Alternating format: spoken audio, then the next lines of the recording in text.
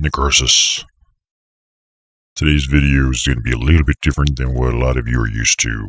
I'm going to be talking about my vaping stuff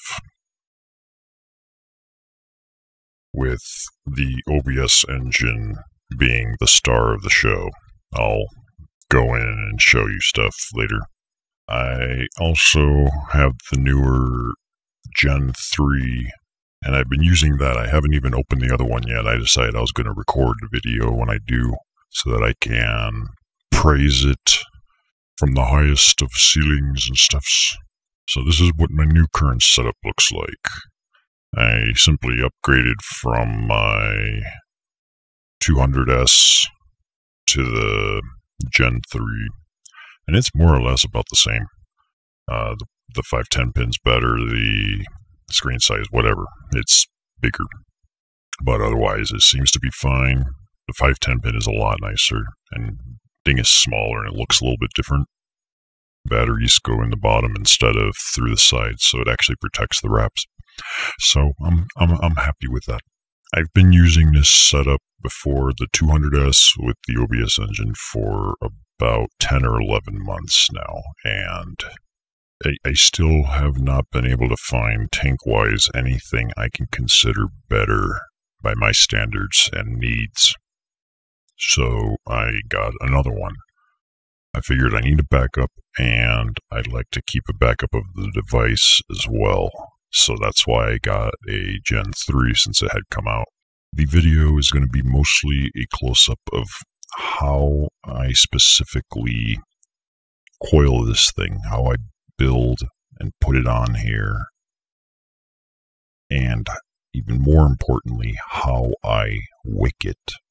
I'm using stainless steel 316L, using wire from Temco, and my trusty old big-ass box bought like 4 or 5 years ago from Sally's of just gram silly cotton rayon, 100% rayon. I've been using it long before anybody has even tried to resell rebranding of cottons and all that mess. I'm still surprised that rayon didn't become the new standard, because it works so well. But it's a little bit different than working with cotton, which may be the reason everybody's so used to cotton that they try rayon and they don't do it correctly. They don't get the correct performance, and they go back to the old ways. And so everybody's still kind of in that. But anything you can do with cotton, you can do with rayon, and at least in my opinion, you can do it better. So that's all I use. It's all I've been using. I've been using it for years, and I don't see myself changing to anything else anytime soon. One of the conundrums I have is, while I stream, I'm vaping and things, and people ask me for recommendations. People that maybe have not even vaped, they smoke, or they have one device or another, but they ask me for a recommendation. Like, what do you recommend I get? Well, it's a difficult question for me to answer for multiple reasons. One, I am a very extreme personality type, meaning if I find this and I like it, this is all I want. I don't want to touch anything else. I don't want to spend any more money on anything else because I don't like variety. If this is what I consider perfect or the best available, this is all I want to use. So I don't get experience with a variety of products, and I'm not in a position to be buying a lot of stuff anyways. My days of spending lots of money on this hobby have kind of subsided. The technology is at a point where all my conditions have been met without compromise, and that's exactly this device right here. But what works for me will not work for anyone else necessarily, and that's where the real problem in any kind of recommendations is, because this is not something I can recommend for a beginner. if a normal person tried this, they would be coughing like nuts. You have to get to that point. And there's no beginner device I can recommend because I don't know. I just don't know. I went from like 0 to 160 the very first day I started vaping. And the main issue I've had since then only came down to leaking. So I can only recommend something to someone that has the same needs that I do. And that is a high performance device, rebuildable, easy to wick, and leak proof. Those are kind of like the main variables in my case. So instead of being able to recommend something to someone, being like, yeah, I would recommend this, well, I can recommend it, but you're not going to know what the hell you're doing if you're not already sufficiently experienced. And if you were, then chances are you wouldn't need to be asking me in the first place. So instead, what I wanted to do was make a video showing exactly what I do with this device and a little bit of how I do my mod setup, because that's a little bit of interest to some people. And kind of in a single video encompass everything. So when someone asks me, I can say, well, check this video out right here that you're watching right now. And if what you saw from start to finish looked good to you, that's what I recommend, because I can't recommend anything else. Nothing else has come close to this atomizer specifically. Let me get down and show you guys exactly, well, I'll do an unboxing type of thing. We will go from start to finish. So I think I've got the camera situated and adjusted so the lighting actually makes things visible here. There isn't a whole lot to say about the box. It's just, well, your standard box scratch and sniff, and nope, smells like China. There's not even a good scratch and sniff smell. We got something you shouldn't eat here. At least I wouldn't recommend eating it. You should probably, throw it out. Or give it to your kids. Inside we have the actual atomizer itself. That looks like anything else. Some glass, and this whole thing comes out. This wrench is important. Don't lose this. There's a manual that we don't really need since I've already been using this thing for almost a year. I guess if you don't know how to use it, you can use that, or you can use the internet. Now, this is what I wanted to see. What goodies does it come with? Because spare parts are always good. Let's see, inside we've got slide cotton. I'll be sure not to use that. That's garbage as far as I'm concerned. And our baggie of... Wait a minute. Something's not right here. I don't see anything else. There's only one coil in here and 2 screws? What the fuck? It's... Oh! Engine Nano. That's bullshit. Did they send me the wrong device? Hold on. I'm pretty sure it's the actual engine, so why the hell did they send me... Let's see. Yeah, this all looks right. Here, let's undo the deck. That's the easiest way to tell. If it's dual coil, then yeah, it's the regular dual coil. Seems it's just the box with the goodies that says Engine Nano on here. They must have given me the wrong add-ons.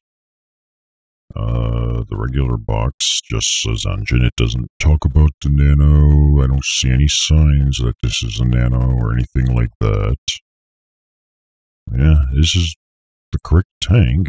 Standard kit includes... yeah. everything checks out. But what the fuck? They just gave me the wrong accessories. Well, let's go ahead and put some of this stuff away. This fucking pisses me off, though. This is bullshit. This is absolutely bullshit. How the hell do you send someone the wrong goddamn accessories in the official box? I'm using this little thing here to hold this up. This is the deck. It's just standard velocity, nothing special. Now, I'd like to show you a little trick. If you use a screwdriver to get this glass off, it's near impossible to do it alone without some sort of tool assistance. You take a screwdriver, or anything pointy really, just slide it in there, into that hole the way you're seeing it, and you hold it like this. You can easily get all the torque you need to remove the glass tank piece so that you can go and clean it. This piece doesn't come off, so it just turns, but it doesn't unscrew. And you can also take the glass out of this metal cage piece and really get a good cleaning if you need it. And the last piece that comes out is a drip tip, which initially is extremely tight and difficult. Depends how, like even with long nails, it's not going to just come out so easy. But after you juiced it up ever so slightly, it'll go in and out without issues, so easy enough. The rest is all just rotating parts, but they're otherwise built in one solid piece, so to speak. I'm going to go wash all this stuff and come back after that. We'll continue. So everything's washed. Now, when you're putting this together, you're going to make sure that the silicone gaskets match up correctly in the correct orientations. Otherwise, you may have a bad time. So in this case, that side goes there. The gasket for the other part is in there right now. Sometimes it may stick to the glass. You just make sure there's one gasket on each side before you reassemble the whole thing. Otherwise, you might be scratching your head later. Why the hell is this not working correctly? So let's go ahead and build. I'm using Temco's 26 gauge stainless steel. This is the 316L. Now the critical part is understanding the correct build for your device. I'm going to use standard drill bits here. Like this is how I determine how to use the correct diameter for this particular device. I stuck this in the wick hole. It's still a little bit loose, so let's move one drill bit size up here and do the same test. This is the 5 32nd bit. That goes in there nice and smooth, so this one fits inside that hole. And going one higher up here, it is now too big. Two options here. You can either use the smaller one that does fit or the bigger one, and I'm going to use the one that just fit inside the hole without going over. When I take the bit and hold it where I'm going to be putting my coils, it looks like there'll be enough clearance from the edge to the chamber, so we're good. Now the coil itself, my point, is going to be actually reliant on this gap between these two posts.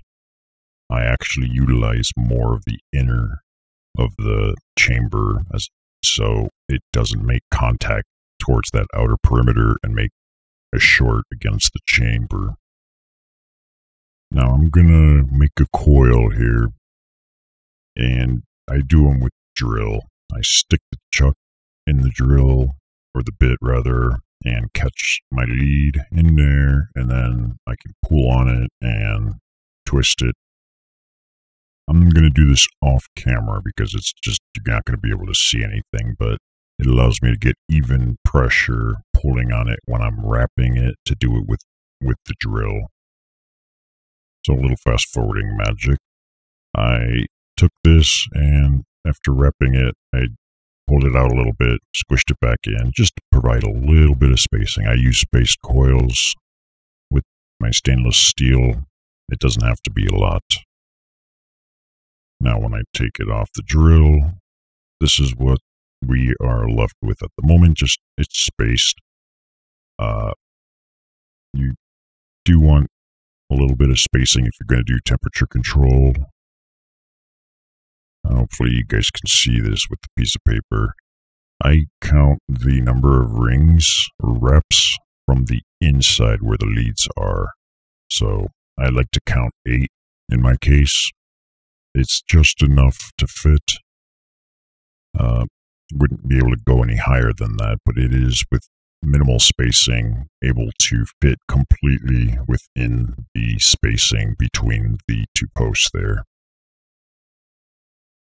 So now when I slide these leads into their respective holes, I will actually push with my thumb up against it all the way against the post. No gaps whatsoever, no eyeballing anything. It's just gonna easily and reproducibly sit up against the post with that drill bit. And if I find the little hex tool they gave us, push that up here again and tighten one side down. And I'm starting with the right side because the drill bit is just aligned that way. And then I flip it around so I can easily screw the other side in here. And again, just like before, I will actually press it all the way up against this post and tighten her down. So we're not trying to eyeball anything. We're just using the post itself as the reference. Tighten it down reasonably good. And actually, I think I could push that in a little further. I didn't quite. I had it on an angle there. There we go. That looks about right.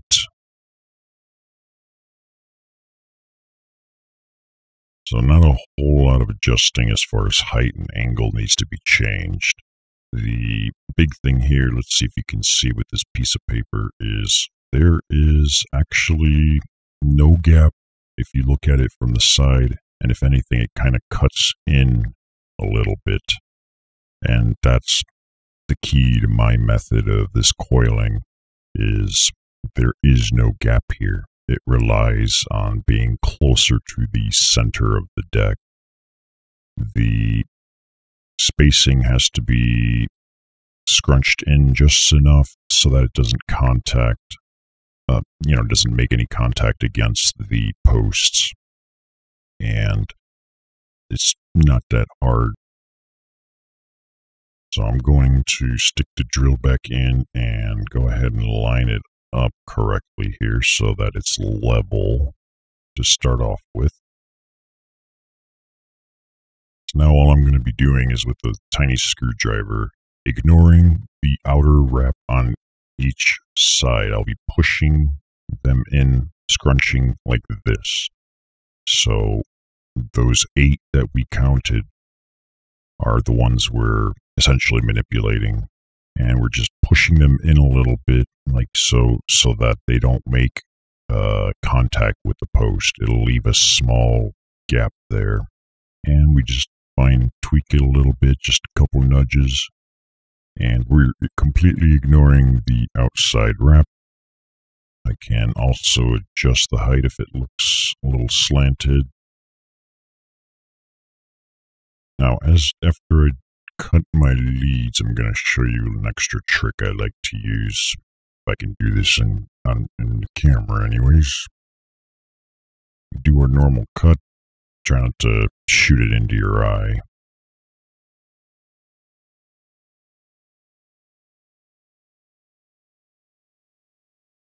Now, we still have those little super tiny lead bits poking out ever so slightly, and I have a little trick I like to use to completely get rid of those. And if I can find my regular old tweezers, You'll see what I'm talking about here in just one second. Now, if I can get a good angle to show you, hopefully you can see that lead poking out just a little bit where we cut it. If we grip it with our tweezers and just sort of pinch it and make sure you catch it, and then you're basically going to squeeze and turn. And that will flatten it out and nothing's poking out anymore. It's completely smooth. So this is what it looks like with the drill bit using a flashlight. You should be able to see that there's a triangular gap in between where the leads come into the very first wrap. You can see that that's my intention. So it's kind of like an inner coil of 8 wraps, and then the outer ones that are acting as the leads that I basically ignore completely. So off camera, I installed the other coil after I built it. Hopefully you can see this a little better. This is roughly what the end product looks like readjusted.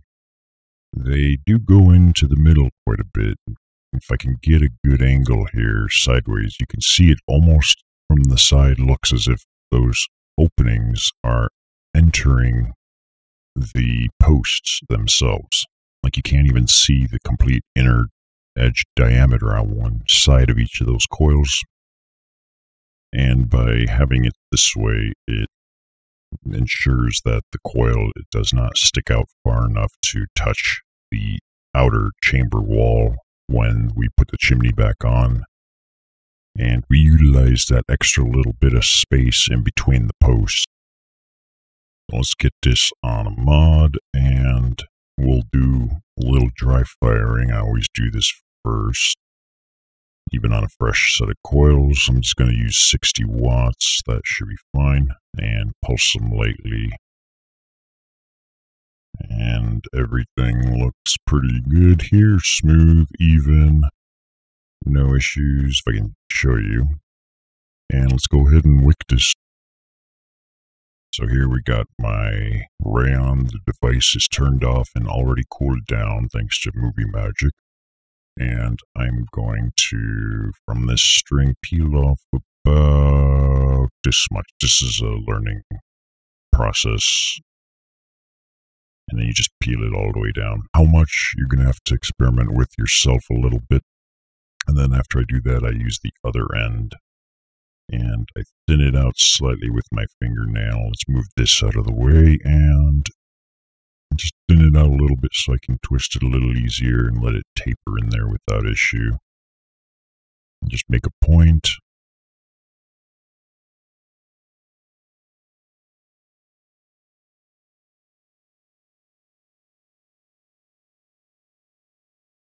And then you would thread it through and be gentle. Now this is a bit loose, but it'll thicken up in my case because it's a little thicker, and you can actually feel the squeak and you can see the coils moving slightly, but it's not warping. That's perfect.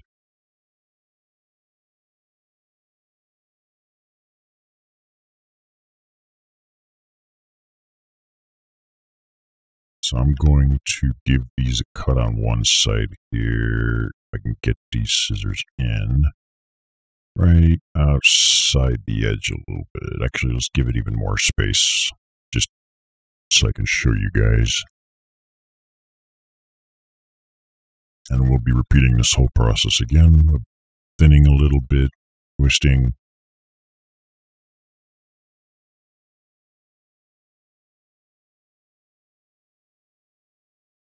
And thread it through and just lightly work it in. If it's the right density, you can see that it just moves the coil spacing, but it doesn't warp them. That's what I want. Now I'm going to try, if I can, to cut these roughly evenly here towards the outside of the atomizer, a little bit longer than you may normally have expected or see others try and teach you. we are using rayon, and I do want these to hit all the way to the bottom of the floor after we put them through the wick holes. And the way we're going to be cutting these, they need to be sufficiently long. It'll make sense. Hopefully that gives a decent view of what it looks like in the coil. And now it's time to work this up. We are going to take our shears here, if I can get the camera angle right.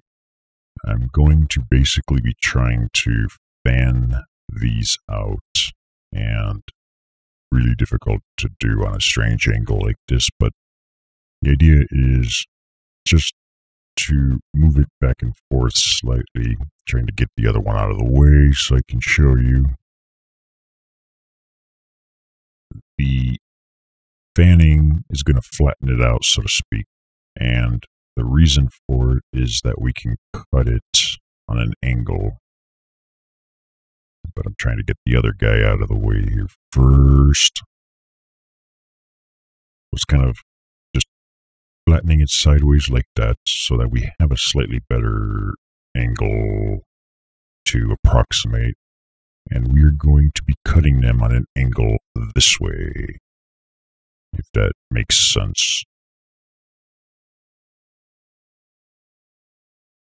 I'm just going to make sure that's perfect. And carefully work these scissor points in here. Be careful not to snip a lead, by the way. And we are going to essentially make this diagonal cut right about there. So we're cutting on an angle and removing this huge mass underneath. And let's do a little cleaning, tidying up here.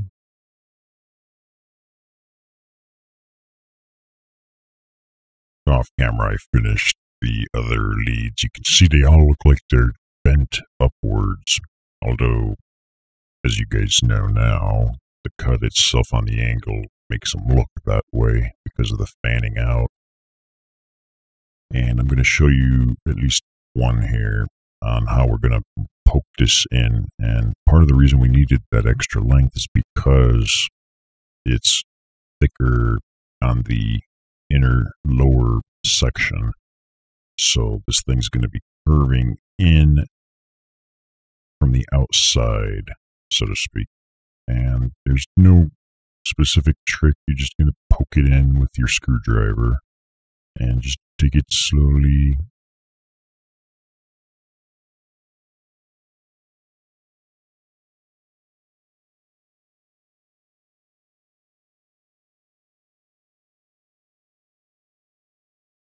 I'm just making sure it all sits in there neatly, nicely, and straight, and that it's touching all the way to the very bottom. I don't know how well you can see it, but we do want this stuff to go all the way down and touching the very base.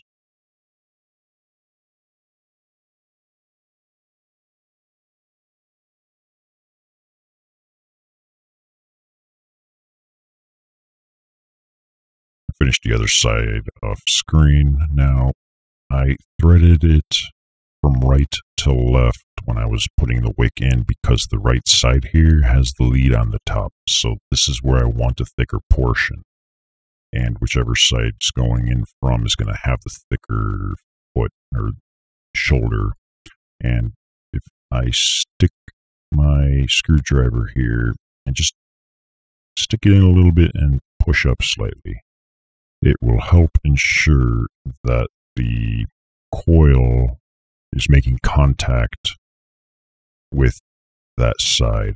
We don't have to worry about the left side because the coil is on the bottom. So we only have to worry about the right side, and that's why the left side is the thinner side. So make sure you thread from the direction with the lead that's going up if you want to maximize this, because the side that has more material to it will be the best candidate for having access to just push up slightly.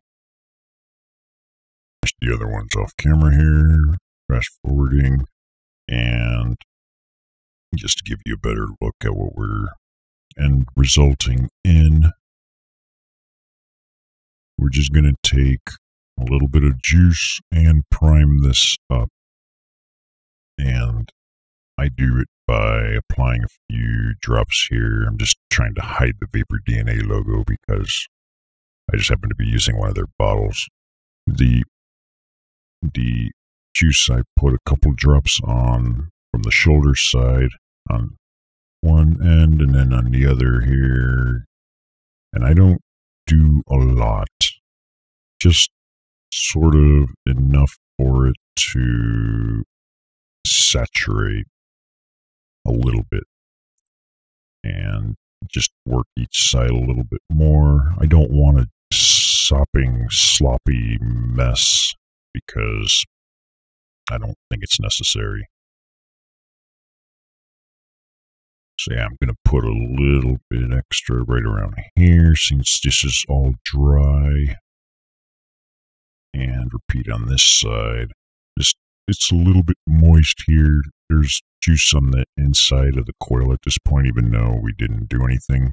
But that's it. So let's go ahead and screw this back on. And I haven't even bothered to fire this thing. It's not quite juicy enough where I would. And if I can get this threading to line up. There we go. Essentially, the rest of the saturation is going to come from the tank itself, as opposed to the priming. Priming is just a starter, and I'm blocking off the top with my finger, and that helps prevent any flooding in the chamber. And I don't even think I'm going to fill this thing the whole way up, but just enough for now. Close that, release our finger off the top, and that's it. Now, when I first do this, I will also touch the O-rings with the tip of the bottle, just a little bit for the lubricating effect. And that'll take care of all the tightness on the drip tip. It just goes in super easy. It's lubricated and no more troubles. Now I'm just going to let this sit for a little while, and after a few minutes it should be good to go. Alright, so I'm back up top. Pretty much all the close-ups was being done on top of this box with the same camera. I had to adjust a whole bunch of different settings and mess with lighting and things, and it probably didn't turn out well. But we built the device, the atomizer, and we wicked it, and we filled it up. We partially primed it lightly, and then filled it up a little bit. I didn't even bother filling it all the way. And I have my Rouleau Gen 3, and before I even screw this on, like the normal way for me is to, when I filled it for the first time after wicking, partial prime, fill it up however much I want to fill it up, and then I just let it sit for a few minutes. Let it do its thing. It'll be fine. Probably. So I want to get a little bit in on the mod end of things, specifically these Wisemax, what I do. So I'm going to switch over to desktop view now. Now, I think I may or may not have already mentioned it. If not, I'm mentioning it again. One of two types of mods you'd want to buy, typically. You're either A, going to go expensive, or B, go cheap. That's the nutshell.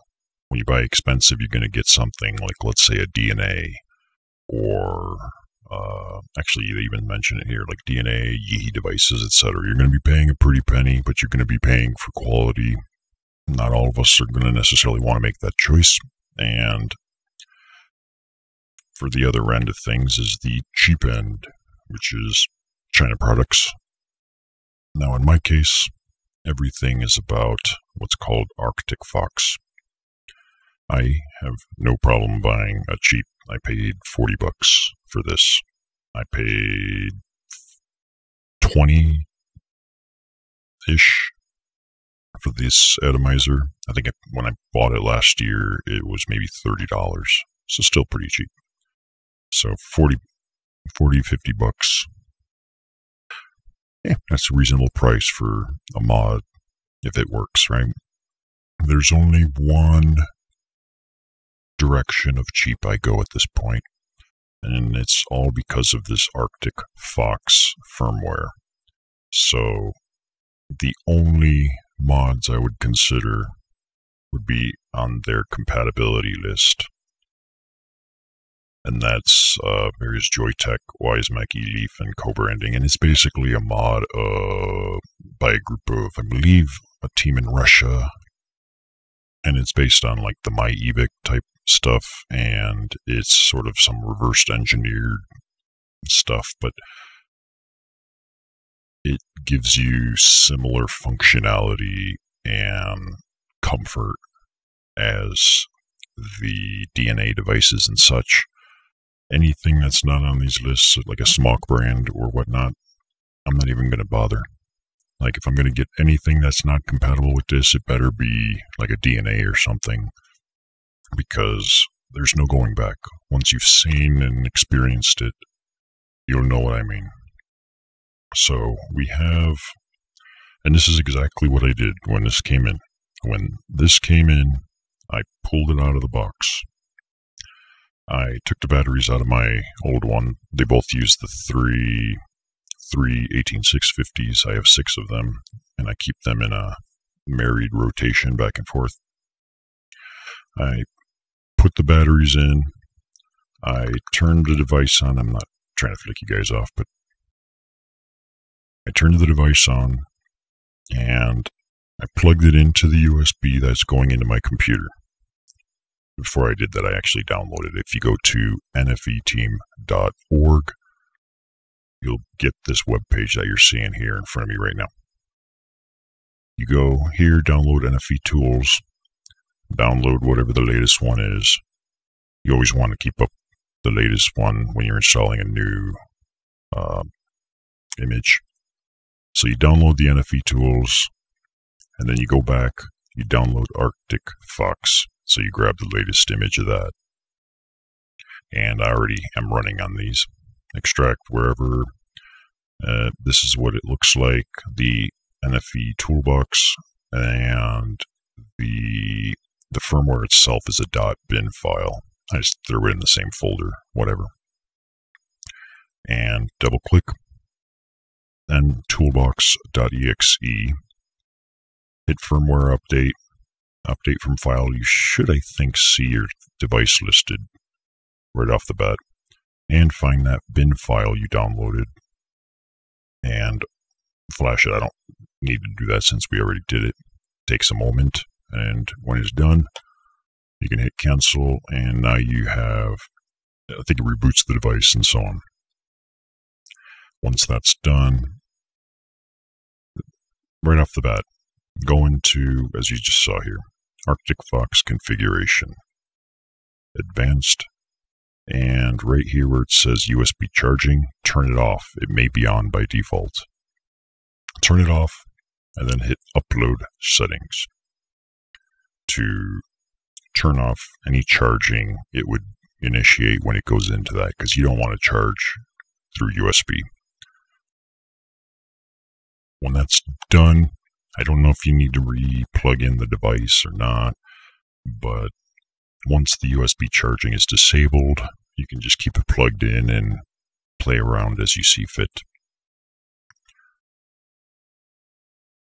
And it's this tool that makes this software so awesome, because you can do a lot of things like add a battery voltage offset if it's reading the batteries too low from what they actually are. You can give it a slight offset so the percentages are a little more accurate, and all sorts of other odds and ends.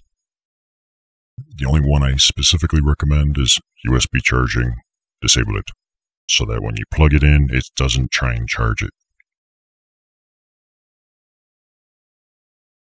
And for the moment, that's all I'll show on that. We have our atomizer here, right? So I turned off the device. I have a habit of turning it off when I screw the atomizer on, and then turning it on. Right now it's not plugged in, or it's not even on, so I'm going to turn it on. 1, 2, 3, 4, 5.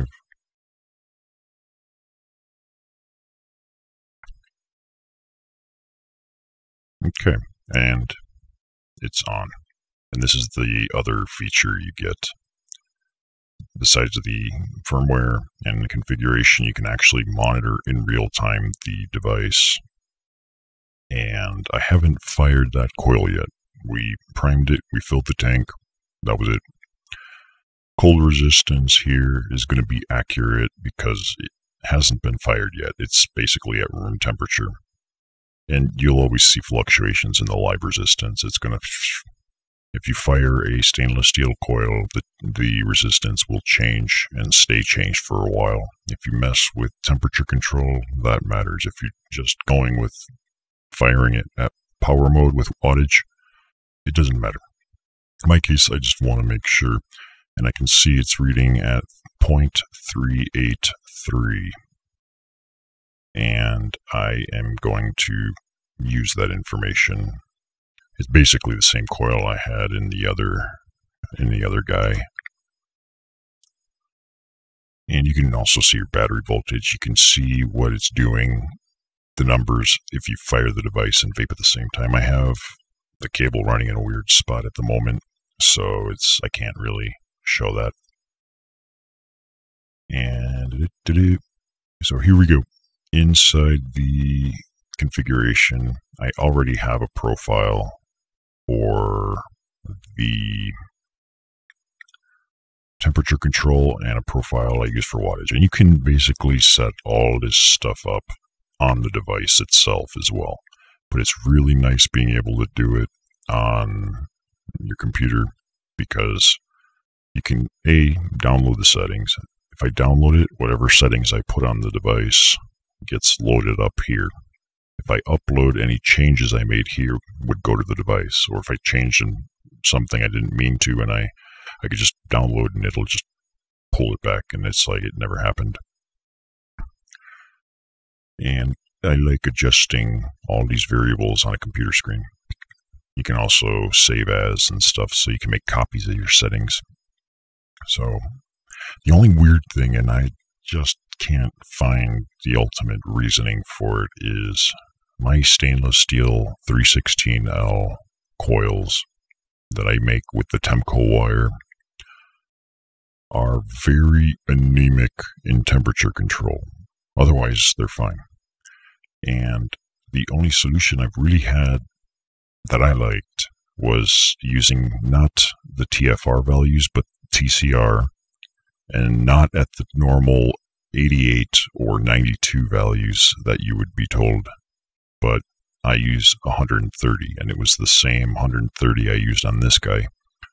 Lower is still fine, like 120 or something, but you have to mess around with that a little bit potentially.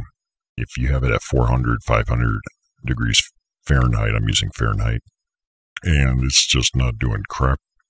Chances are you just need to set an appropriate temperature coefficient. That's all I know as far as that goes. And by doing that, I can lock my resistance here at the exact resistance that the device is reading. And this is where things get interesting. As you can see, my last coil was 0.382. This coil is reading 0.383. So I'll just go ahead and make that updated change, and this will lock it in so that I don't have to mess with it. I don't use the smart feature. There's a smart mode that if you're using different atomizers with different resistances and stuff, it'll let you screw it on and blah, blah, blah, blah, blah. It'll automatically go to the right profiles and things like that. I don't bother with it. I'm a one device guy. If I like it, that's all I want until something better comes along. And within the temperature control, like if you don't care about temperature control, you would just use power mode. Set a power, your wattage, adjust it up and down as necessary. This coil, I would typically be vaping at around maybe 110 watts or so.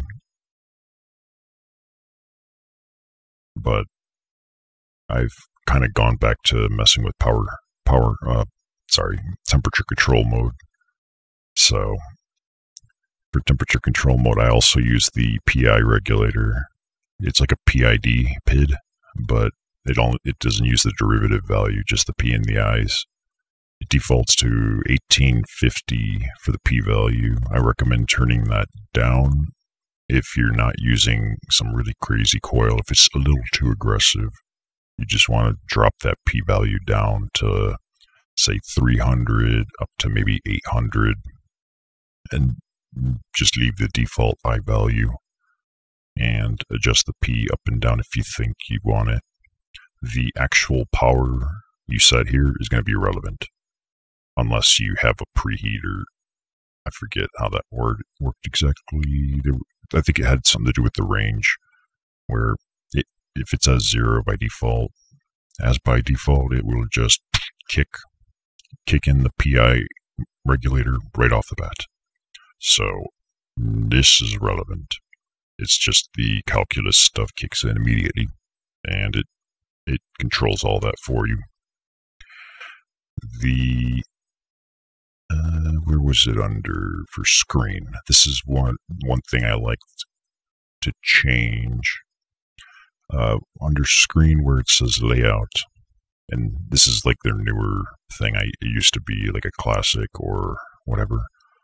I like to have, for temperature control mode, the last power value, because then I can, after I vape, I can take a look at the device and see the actual wattage that it last hit at.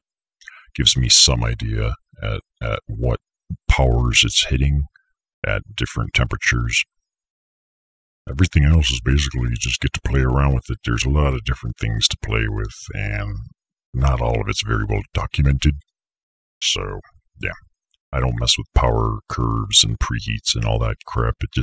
No. It's either wattage or power, temperature control. That's it. As far as I'm concerned, anyways. Everyone's going to be a little different, but... So, let's go ahead and unplug this guy and see how it performs. I'm back in full screen. Now, the last coil I was vaping at about 485 degrees F. I'm going to, since I haven't even fired this once yet, fresh build, fresh wick, fresh everything, I'm going to just bump it down for a moment to say 410 F. And these numbers are only relative to the device. It doesn't mean 410 F as in what another device will be claiming as well. So it's accurate only within this exact device. If I tell it, 500, it'll hit 500 as I mess around with different things. But if I put it on a different temperature control device, 500 may be something completely different. It'll still be accurate relative to that device, but it will not go across the board. So there's a lot of weird things. But let's try it out for the first time.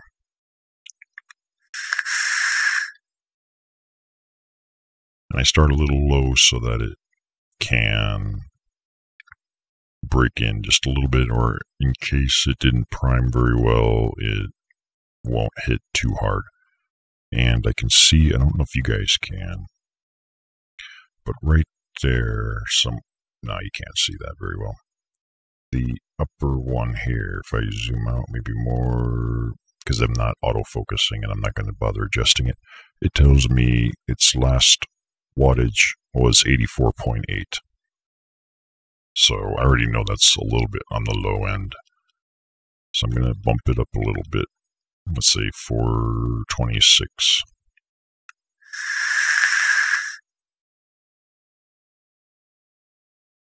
And it's still a little bit weak. That one only showed 78.4. I think it took us, I wasn't inhaling as hard, so it wasn't cooling the coil, and so it was using a little bit less power. It's a nice little feature to tell how your coil performs based on your exact circumstances per drag, which is awesome, because if I go back to wattage mode, I have a good idea of where its sweet spot ranges are. You don't have to use the temperature control. All right, we're going to bump this up now. 450.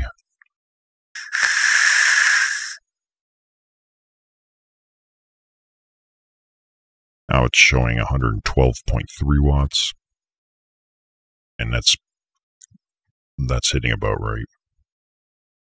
Now, normally with these wicks, with rayon specifically, when we had those tails fluffed out, we cut into it and, that was the way I used to do it, was I cut into it partway and then trimmed the top, and then I'd have the lower half go into the wick hole.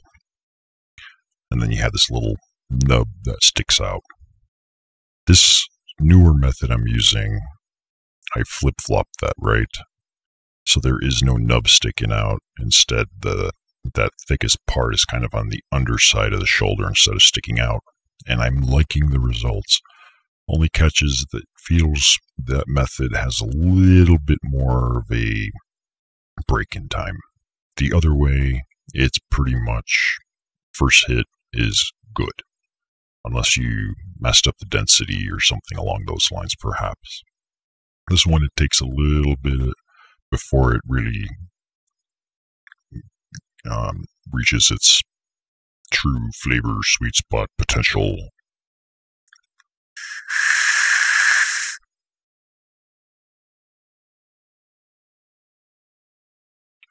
But yeah, it's performing quite nicely.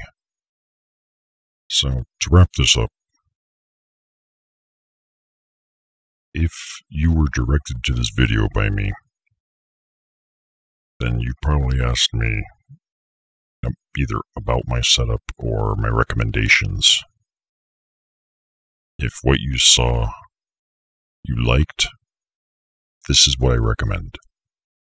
If you did not like what you saw, if any of it went over your head or looks outside of the scope of your interests or abilities or time or anything, I'm not the right person to ask. So hopefully that was worth something to you. I am Necrosis. Let's have a vape.